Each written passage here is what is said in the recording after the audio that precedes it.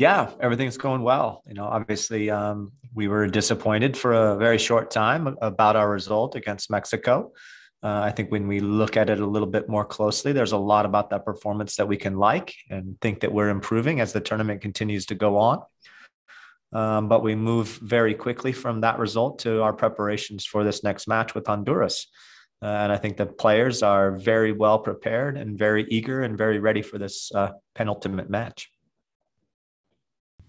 Hi, Jason. Quickly, I wanted to ask about Hassani Dotson's health. Is he available and fit? And are there any other injury concerns that you're dealing with now? And then also, if you could give a word about the dangers that you see as Honduras is possessing. Yeah, Charles Hassani went out of the last game with an ankle sprain.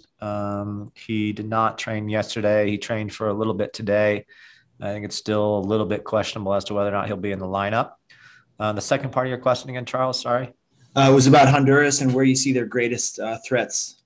Yeah, it's another team that I think has some really, really nice attacking options. Their central midfielder, number 8, Rodriguez, is pulling a lot of the strings. Their right midfielder, who's a left-footed player, Reyes, comes inside and is a real danger and threat. The fact that they play with 2 forwards will give us a little bit of a different look than we faced in this tournament so far. And will mean that our back four has to be very connected and very in tune with things. So a dangerous team, a very good team. And I wouldn't have it any other way, actually. We should have to beat a good and dangerous team in order to qualify for the Olympics. Thank you. Hey, Jason, Frank Panizo here from Fort Lauderdale. I just wanted to ask, you guys have obviously been very clear about wanting to stick to a certain style of play throughout the tournament. I understand the reasons for that. Given this is a make or break game with an Olympic qualifying berth on the line, does it necessarily matter for you guys how you go about getting the necessary result, or does it just whatever means necessary to get the win and then move on and continue building what you guys want to build? Thanks, Jason. Yeah, no problem. I think I hope that I haven't been misunderstood. It is not that we believe in our style over results. We believe in a certain way of playing the game that we, if we do those things correctly, if we manage our game model correctly, we believe that will give us the best chance to win.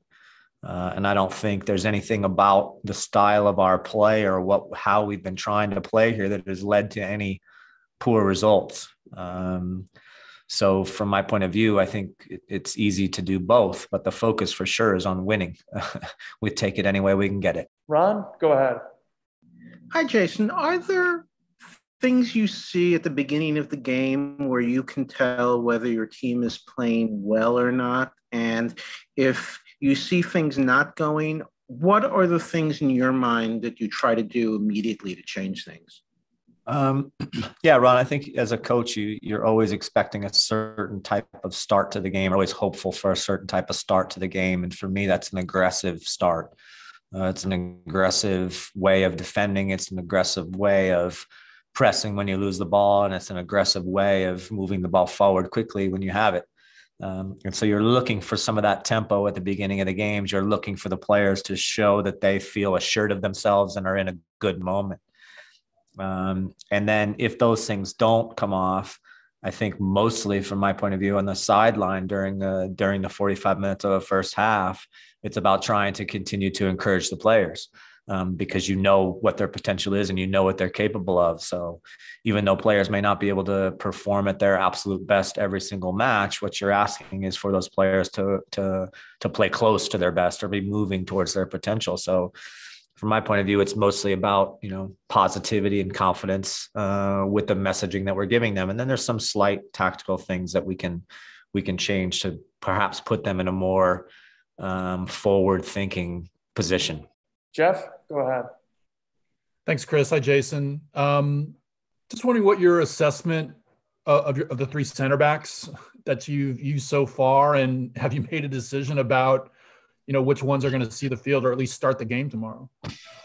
I've been really pleased with all 3, to be completely frank. And I think all 3 have had the majority good moments. All 3 have also had a minority of bad moments. where they've just lost focus a little bit, giving the ball away in dangerous positions. It's mostly been what they've done with the ball that I think hasn't been absolute 100%. What they've done without the ball, I would say all three of them have been really positive. Made some critical coverages of outside backs, covering each other, defensive plays, tackles. We saw a couple of really good tackles in the last game by Kessler and Pineda. And so what those three players have done for the coaching staff has made it extremely difficult for the decision. We've made one, but we're not going to announce it here.